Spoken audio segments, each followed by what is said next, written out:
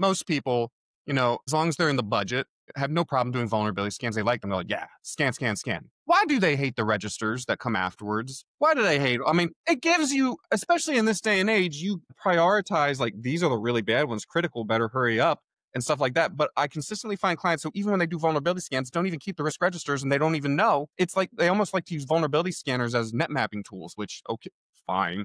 But like, what's the disconnect there? Well, I think this is a common disconnect in cybersecurity and not just in vulnerability management, but we kind of want the tool to solve the problem, right? We want to be able to just pay the bill and I like that. have the Yeah, you're tool right. do it, right? Not have to do any more work than that. We're checking the box. We're doing the vulnerability scanning.